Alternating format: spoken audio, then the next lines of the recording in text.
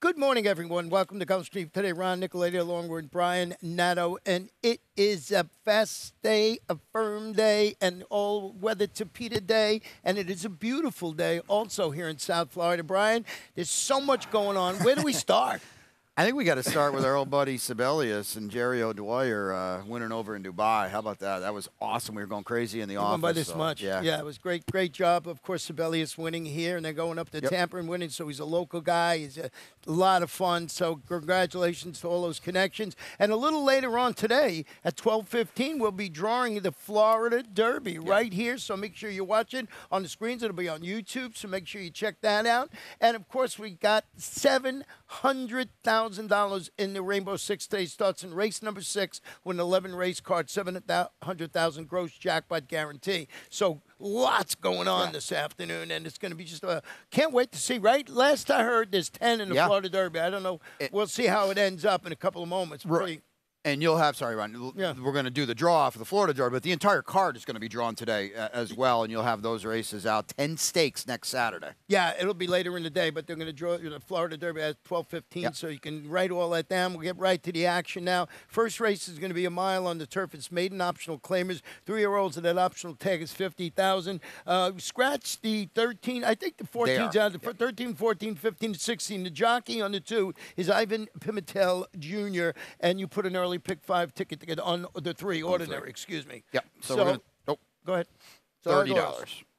$30. We late scratch 2 of Case in race 5. Okay, so take note of that. The 2 Case is out. That was a must use. So he comes out. So 5 deep here and a crazy opener. This is going to be a fun race, and then a little more condensed in race 2. The 8 little Juanito in race 3. Down inside to Starship Wizard in race 4. The 5. Dr. Ogeron, but I do think Golden Nugget's interesting in there. I added him in when Case came out of race 5. I got a single at Nico now, who's going to be a very short number. Yeah, with Case out of there. And I actually lost 2 horses in that race. So besides that, but that horse was always my top pick.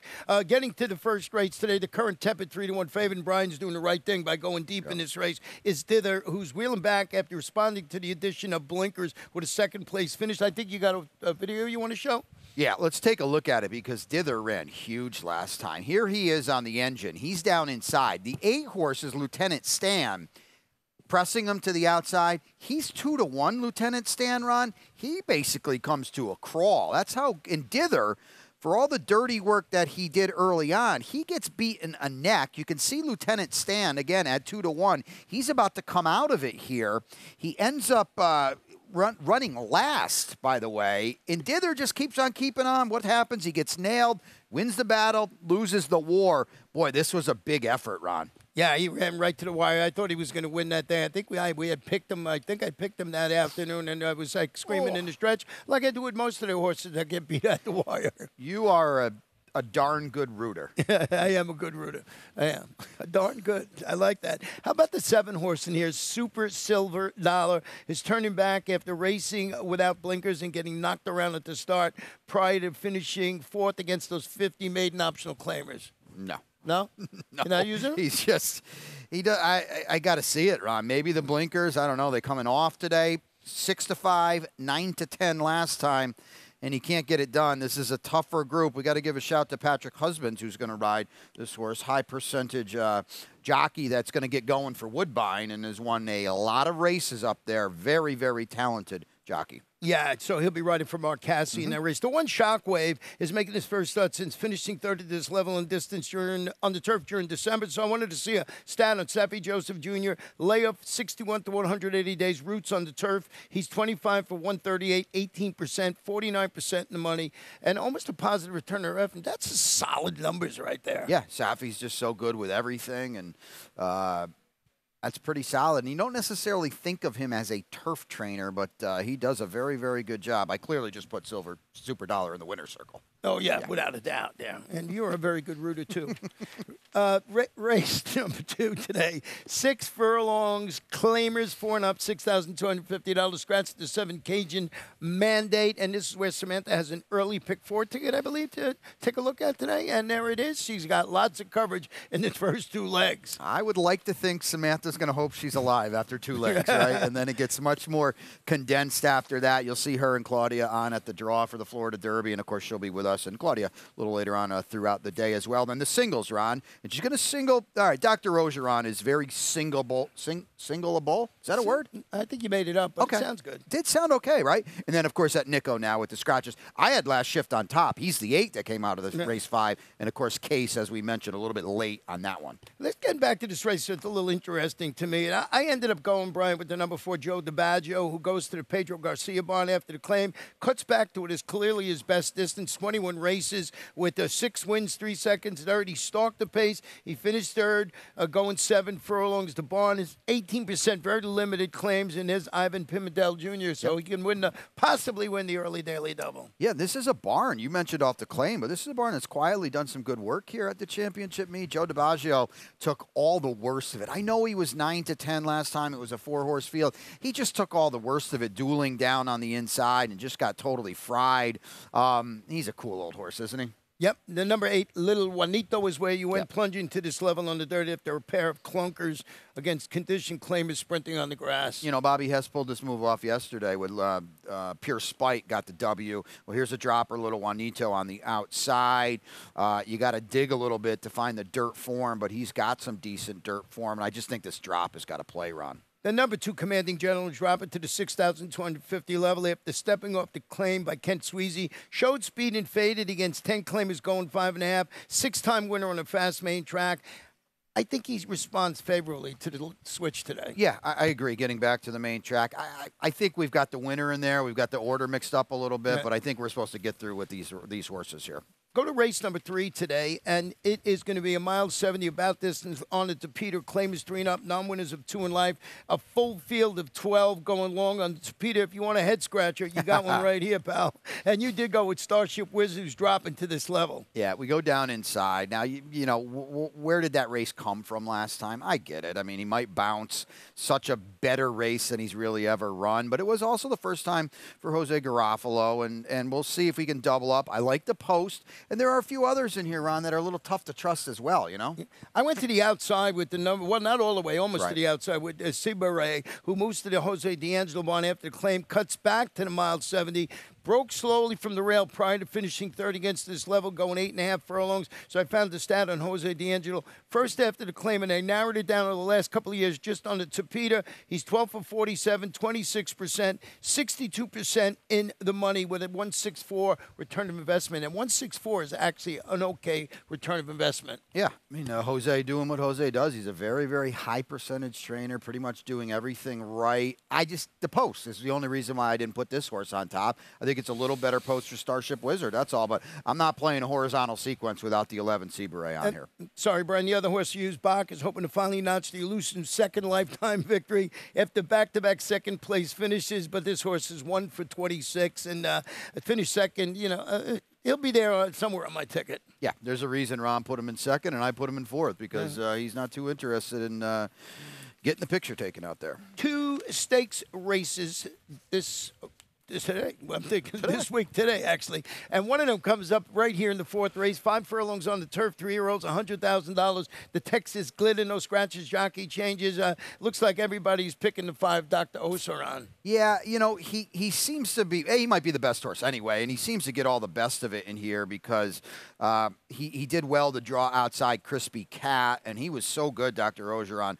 Winning last time was a pretty solid group for the level, too. Winners come, you know, the second and third come back to win, and he drilled them last time. So he's kind of, I like to say, the house horse. You know, they got to get to that race. Yeah, we'll see. Yeah, you know, be that those next out winners, Rock and Roller and Ship the Goods. So Christophe Clement, Jose Ortiz named to ride. I want to hear about Golden Nugget. Oh, Golden. Well, here's the thing, okay? There's so much speed in this race. In Crispy Cat, we're going to show you a replay of him in a second. Now, he ran huge in his U.S. debut for Jorge Delgado, but you got Paco on Crispy Cat. You got all the speed with Dr. Ogeron to his outside. Maybe something's got to give a little bit, Ron, and maybe Golden Nugget picks up the pieces. I don't know if he can beat a Dr. Ogeron, but he's got the right running style to lay back just a little bit, just a bit, and maybe if one of the horses tires. I want to see this video of Crispy Cat. Not a lot going on here, but this horse ran huge, Ron. This is, don't forget now, his U.S. debut. Cruisin' Man, 25-1 down on the inside. And Cruisin' Man is going to come back out of it a little bit. He runs third, but, you know, Crispy Cat's always got him measured, Ron. And Ship the Goods just tripped out beautifully. He's an experienced horse that had a run in the U.S., unlike Crispy Cat. And Crispy Cat fires him tooth and nail to the wire. Monster U.S. debut for Jorge Delgado. 15 days rest, though, buddy. That's a quick turnaround. You know, and Ship the Goods is one of the horses that Dr. Ogeron beat in its neck, you know, when he came out and won. So, you know, here's the thing with Crispy Cat. Don't read too much into this because this horse ran exceptionally well. But Jorge Delgado, with sprinters on the turf, all levels, over the last 2 years, he's 3 for 19, 16%, 53% money, 58 cents is the return investment. That you don't have to look at. But this is not his game. That's the point I was trying to make, even though this horse ran exceptionally well, and I got him right on my ticket. No, I agree, and that's why we show stats like that. Jorge Delgado is so high percentage with everything he does. Sometimes you try to look to beat barns like that, where there maybe aren't the strongest, and something like that kind of points that out a little bit. I want to talk about the number 6, Gordian Knot, is an interesting PA bred who debuts in the turf. He had a really solid sprint campaign against state-bred Pennsylvania up there, you know, for Guadalupe and Preciado. What do we get today? Luke Panici in the saddle. He knows how to win. Just got to prove he can do it on the turf and against open company. Yeah, there's a lot to ask from this horse. Now, the fact he's here is his confident move. He's going to ship down. The other thing I want to know, too, he's got to win on the Tapeta at Presque Isle Downs. It's not the end-all, be-all, but we'd like to think if you can handle the Tapeta, you can handle the turf course. He needs a real meltdown, though, because he doesn't have any early speed either. Yeah, you know, owned and trained by, you know, friends of mine, Joe NBC, and they take shots, the point I'm trying to work there. So we'll see how it goes. Race number 6 is where the Rainbow Six starts. So this race here, 5.5 furlongs, maiden special weight, 3-year-olds. And like we said, we had a couple of scratches in there. The late one of the 2 case, late meaning we got it just before we came on the air. Also the scratch Bernardo's Legacy, the 6 and the 8 last shift. One of the horses I did have on my ticket. But all along, I had the 3 at Nico on top of my ticket. I scratched into him. I liked last shift. We'll talk about him another time, hopefully, for Antonio. But, yeah, this is – and Nico was the horse to beat anyway, don't get me wrong. And now he's unless they bet one of the firsters, and we'll talk about him in a second here, at Nico, he's going to be 1-5 in here, Ron. They bet him on debut. He was 6-5 for Jorge Delgado on debut. He runs huge. He runs a good second, good magic. Ran, I think, an 87 that day. They're going to have trouble beating this horse. Yeah, and we did the same thing with the second and third one. You know, started on a high note. First time started for Safi with Patrick Husbands and the 4. You know, just for George Weaver. It looks like it's the 3 horses race to lose. We've seen that happen a couple of times over the thing. So if you got a different plan in here and know about the first time starters, make sure you use it. Now we'll take that short little break, and we'll be back with my Rainbow Six ticket. And they're off. This is caught on my, I don't know how I...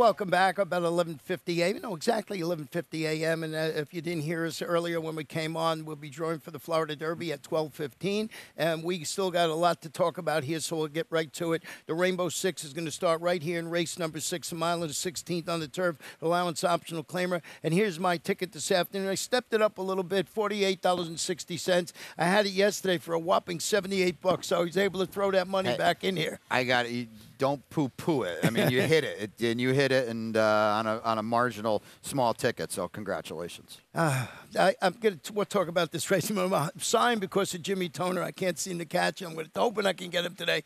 Got some coverage in race number 7 with Marissa's Mission. Also, the outside horse Bryce Canyon. Going to race 8. Number 7 horse Wonka is my long shot today. I don't know what I'm going to get. I think he was 6 to 8 to 1 in the morning line. I think maybe I can get a little bit of a shot in there. You like Wonka. Yeah, she's been good to you. Yeah, she's been good to me, so I'm going to go back. In the 9th race, Tone Field, and of course, one of our favorite horses, Danville, High Yield Kitten. And then in the Melody of Colors, Sassy Nature, Bedtime Story, and the 10 Sure Can. Lost a horse I really liked in there. Now, I always had Sassy Nature on top, but I lost the 7. And the last got some coverage. My top pick is Nate the Great. So $48.60 for me. Getting to this race, like you saw, I singled the 1 Siege of Boston. Is going back to the turf after highlighting his versatility. He returned from the layoff, and he ran a really solid third against this level of competition. The race moved from turf to Topeka. Of course, I bet him to win that day. Jimmy Toner, what a great meet he's having. Is this your best bet? Yeah, that's my best bet idea. Oh, you got it too. Don't tell me it's your best bet. Yeah, and we're going to get about 8 to 5 on this horse. He's not going to be remotely close to 4 to 1. He'll be a strong favorite in here. He should be because, you look at the turf form in New York. He's well drawn inside. Who's better than Jimmy Toner? Jimmy Toner's been the best, and Hoya Ruiz is having a great meet here, and it's the son of Warfront. Well, that's it. That's it for me. You went to the outside with Red Hornet in 2nd. Yeah, we'll talk about it as it gets closer, but this is a great spot to take a horse that's going to be a heavy favorite. You can single and get more value like Ronnie's doing, spreading later. Red Hornet, okay, it was a horse, had a real trip 2 back. He went too far last time. On the cutback today, I think he's interesting. His post is a little problematic, and I just think, like my partner, Siege of Boston's a real horse, but I like Red Hornet. Don't sleep on him underneath. He's got speed and got Julian. We've seen this numerous times over the years that Julian gets, if he can sleep along on the front end, he can be very dangerous. I went to the 2 Aruba in 2nd, who's 8 to 1 in the morning line. He's making his local turf debut, the first start since defeating maiden special weight runners. Going to mile and 16th up at Tampa. Hoya Abreu is pretty sharp, winning consecutive races. He's gotten Jose Ortiz atop this gelded son of Kitten's Joy. I think this horse is going to take money in my estimation. He's going to get the acid test today because you saw him, kind of in the bigger leagues in New York, couldn't get it done, and then he goes over to Tampa and he beats up on Softer at a short price. This is a significant class rise to him, but he's well drawn. We're a real good turf trainer, too. Yeah, just other ways. I use Glider in 3rd. You use it in 4th. You use the 7 inflation adjusted. But we're going to have to hang our hat on Siege of Boston in race number 6. Let's go to race number 7 today. It's a mile 70 yards about distance on the Topeka. Claim is 4 and up. $10,000 scratch to 5 telephone talker, and the also 13 Ghost in You. And Samantha put a late pick 5 ticket, and we'll take a look at that right now. And see, she did the reverse pyramid again today. We'll talk about this 7. She's got some good coverage. Yeah, she does. And you can see the single is in the finale, and that's Stanley House. She's coming back to Stanley House. That's interesting. That's the horse they bet strongly last time. Boy, I'll tell you what, the maiden special weight to get out of this card on the Topeka, that is a doozy, my friend. Yeah, that Stanley House got beat by Nate the Great, but come back. That doesn't mean anything this time around. We'll see how they match up in that final race. Getting back to this race, Brian, I did go, and I'll start it off with the number 8, Marissa's Mission, who's facing 10 open claimers on the all-weather Topeka after stalking the pace throughout, finishing 4th. That was 20 state-bred optional claimers going a mile on the turf. Marty Drexler, he's good with the surface switch. You got Hall of Famer Javier Castellano, 3-time winner on on Tapeta surface. That doesn't mean just here. No, but 2 of them are here, Yeah. so I definitely have you on this horse. A major player. Marty has turned the corner in the last, it's probably a couple months now. Yeah. He's really been going strong, as he usually does, and this horse is a definite threat. Got the right running style, too, to route on the Tapeta. You want to be close, not too close. Stalking gear. Yeah, and you got Cash Call Kitten for a nice price of 6-1 with the apprentice Angel Morales. Yeah, so you got to dig a little bit, or you got to just kind of forget some races. And the races you forget, draw a line through, are the turf races. So just focus on the Tapeta races here. Okay, he hasn't won here. I get that. He's 0 for 4, a second and 3/3, and all of those races stack up nicely figure-wise with who he's facing today. The number 12, Bryce Canyon, will depart from the outside today. Watching at that one scratch inside now. After setting the pace and finishing third behind a Tapeta specialist, Fly the W, that was a 20-starter optional claimer. Jimmy Toner, Jorge Ruiz, overseeing that outside draw today. I almost put this, if this 12 wasn't 12, he'd be on top. Well, you can see it there. I'm with you 100%, Ron, because this post is tricky with this horse. But, boy, with that being said, it's Jimmy Toner again, Jorge Ruiz as well. You put them together, they're about 25% here. And this horse has been in such good form. He got the layoff race behind him, the 2 races since. I mean, that last race, if he gets back to it, because you Fly the W is absolutely streaking right now in the Tapeta. The number 6, Dazzling Truths, I want to mention this horse is turning back slightly. You look at that last race. He stalked throughout, and he finished second at this level in addition, going a mile in the 16th, training Frank Russo. And you're getting Chantal Sutherland. Chantal's had a couple of nice victories over the last few days. She's stringing wins together. Super Chow, a really good ride on him in the stakes last Saturday, I believe. And your buddy Frank Russo quietly with the stakes win with Belgrano, but he's done some good things otherwise at the championship meet too. Yeah, and do we say it like we always say? Hey, there's tries, there's supers in these races. That's what you want to do, and use horses like that. Race number 8 this afternoon is 1 mile on the turf and allowance optional claimer, fillies and mares. 4-year-olds and up, that optional tag, $62,500. Scratch the 11, Journey to the Moon. And you got your late pick 4 ticket here. And interesting to see it. You did not use Wonka. No. Okay, we'll deal with that in a minute. we're gonna have a little discussion later in the office. Yeah. That's I'm gonna need to see you later, Brian. The single there, you see Danville. I gotta side with him. Right. He looks better in that spot. 53 in the other stakes, the Melody of Colors. Boy, was Sassy Nature good for Jack Sisterson? We'll show you how good. Long shot, Ron, in the finale. You're the Nicoletti special here. The finale long shot. Simcoe is on top for me at 20. We got to look at that. Yeah, all right. $8. You can't get away with that. You can get it twice. So let's go to this race, a mile on the turf, allowance optional claimer, as I mentioned. Scratch the 11. I'll start it off with my long shot in here, Wonka, who's stretching out to the mile again after following that optional claiming victory at that distance. Now he bobbles at the start. He finishes third. It's against this level. Going 7.5 furlongs. Bill Mott, Miguel Vasquez, a daughter of Twirling Candy, excuse me. And I just think this horse has got some upside. And I want to get a little bit of a price. Yeah, I think she was either your long shot. I know you picked her last time, and I remember saying to you, we were watching in the office, like, you're loaded for bear here. Right. And I didn't think she saw it out. And maybe she regrets a little bit because the return was really good, or the bounce back, I should say, 2 back. Maybe you paid the price for it last time. She's in the mix here. I got her in third, but to me, there's a separator between the top 2 and Wonka. What about the horse you have on top, Ariana? The German bred is making a North American debut for Chad Brown. You know, I don't have any info on this horse or anything. I just didn't think, Ron, this was the toughest group that we've seen here in an optional 2X at the championship meet. She's adding Lasix. It's Chad. It's Peter Brandt. Good form over in Germany. Consistent form over in Germany. I would think she can run a little bit. You got the stat? I got a stat here. Chad Brown with foreign shippers on the turf into Gulfstream. He's 1 for 16, 6%. 50% of the money, 35 cents is the return of investment over the past 5 years. So it looks like to me he gives him a race. That's the way I read the stat. I got it. You were stat boy today. And when I saw this, putting this together, I was very surprised at that. And that is a legitimate stat, a really prolific barn, right. 1 for 16.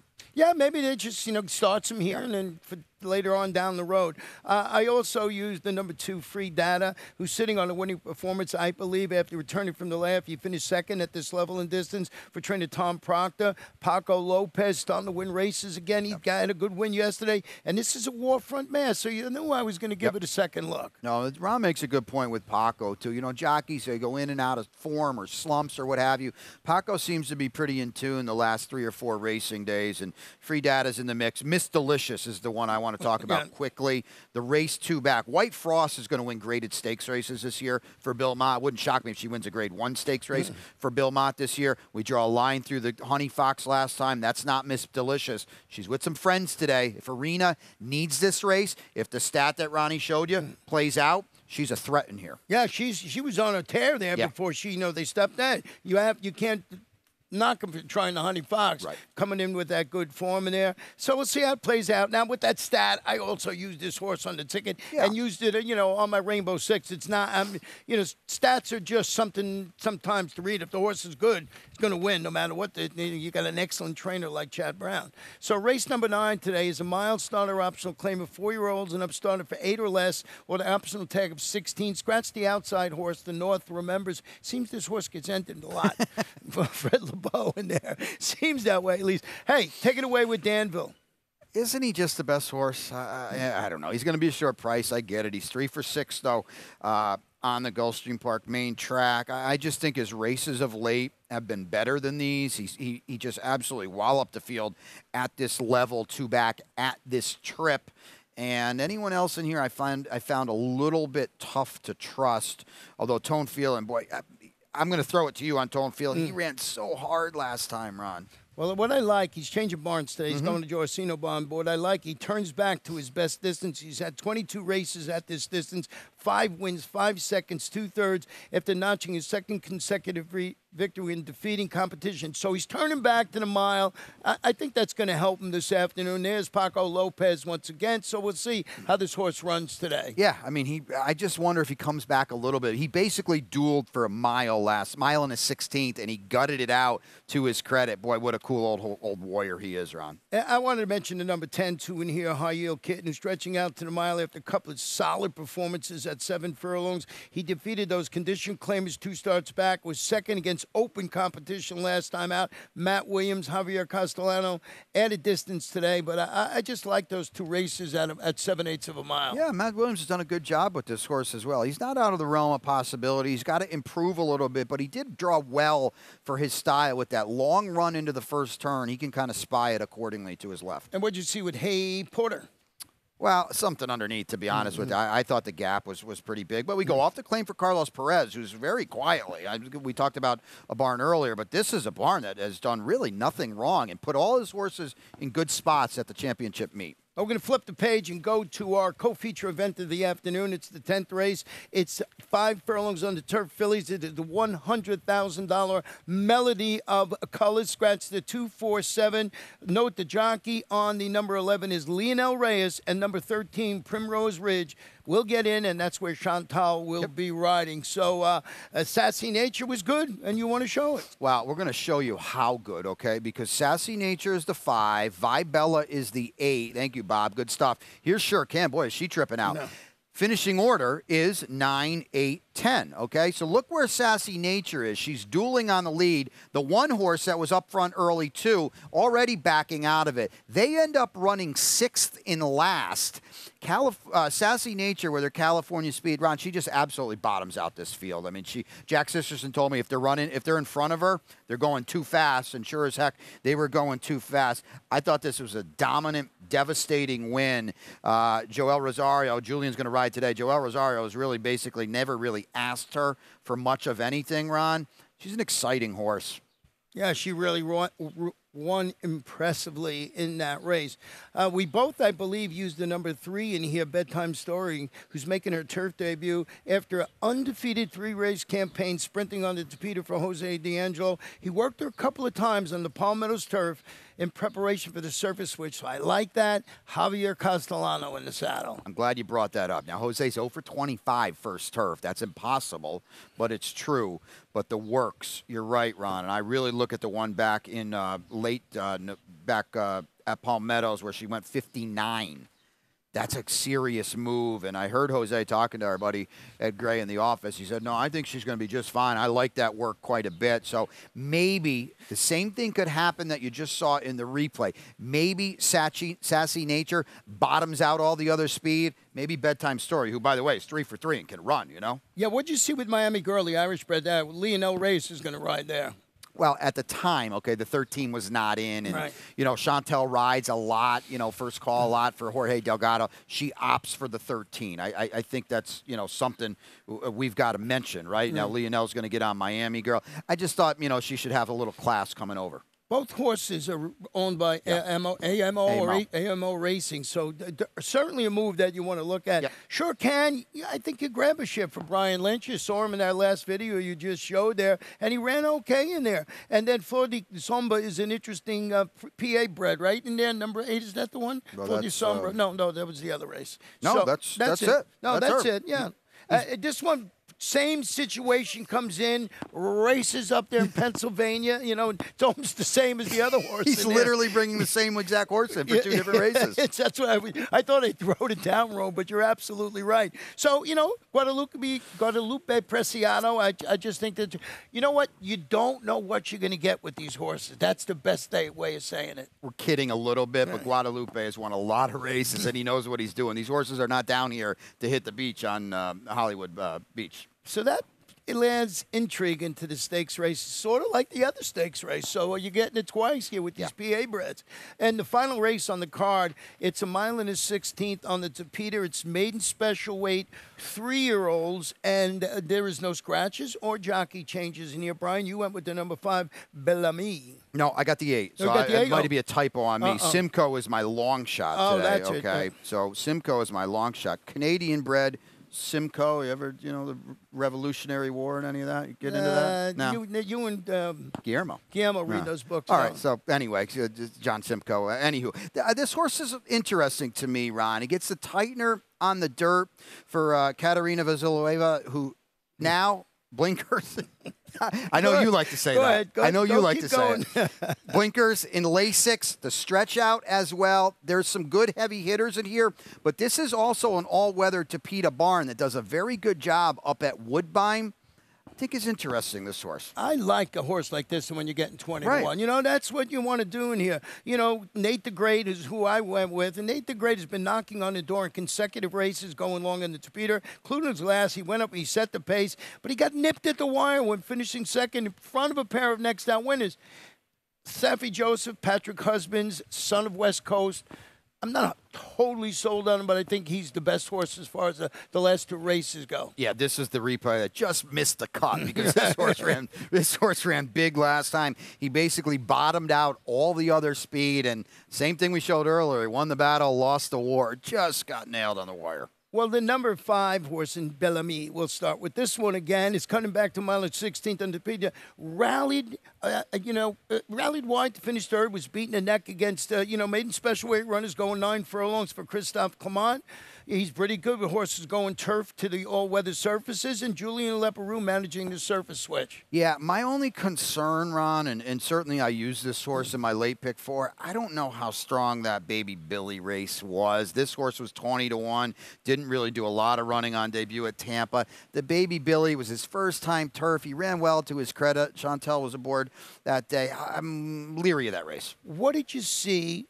What's Samantha's single in here? I mean, I used it a little further down. We both used it in the third. Stanley House, who's stretching out to the mile and the 16 today. I'm not going to speak for her, but I think what she's thinking, because we talk about this a lot, this was a Woodbine horse that needed a Gulfstream race, okay? And that's proved to come true a lot. Yes. So that is it for our 11-race card. No lightning round today because we got lots of good stuff coming on a little later on, and mostly the draw of the Florida Derby at 12:15 p.m. So everybody's got to go change positions, get ready for the draw. Of course, Brian and I, Samantha, and Claudia will be here throughout the afternoon, but the day is certainly not complete without Pete Aiello giving you the scratches, changes, and his great call calls throughout the afternoon. Without a doubt. And again, you know, the draw for the Florida Derby is coming up, but don't forget, by the end of the day, we'll have the entire card drawn. Those PPs will come out tonight. 10 stakes on that power card. The Oaks is on there as well. Darth Vader coming back, and a lot of excitement. Yeah, you know, it started the day off fantastic with Sibelius winning for us to buy. Our buddy Larry Cohn was calling the races there, and so great for Jerry O'Dwyer. That really set the tone today. Jerry is, you know, a guy we root for a lot around here, and is down here now in South Florida for the majority of his season, and just one of the good guys that you always root for, and he has done a phenomenal job with Sibelius. There's no other way to put it. Yeah, it was great. I remember I got him the first time at Yes. 7-1 or something like that, and he came over and said, "You finally picked one of my horses." I said, "Well, listen, how could you not pick this horse?" Boy, was I onto something back then. So Great to see. Yep. Great to see. So we'll see you in a little while, and don't forget that draw coming up in 5 minutes. So we'll see you then.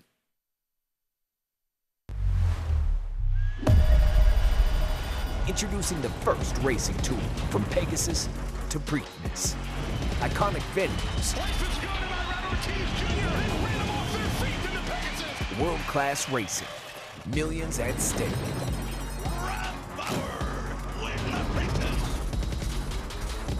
New champions will be crowned. Only at First.